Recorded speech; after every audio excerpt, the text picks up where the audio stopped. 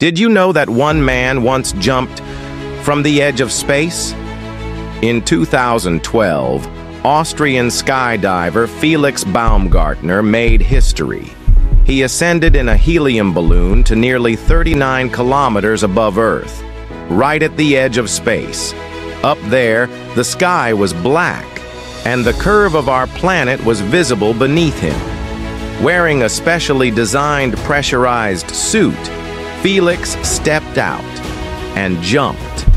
Within seconds, he was free-falling faster than the speed of sound, reaching 1,357 kilometers per hour, 843 miles per hour.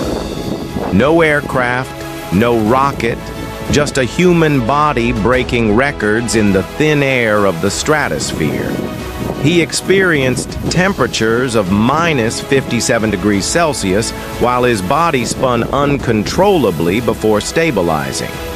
In just over 4 minutes, he parachuted safely into the New Mexico desert, becoming the first human to break the sound barrier without any vehicle. Felix's leap wasn't just a stunt. It helped scientists design better spacesuits and understand high-altitude survival. One man, one jump, from space to Earth, in 9 minutes.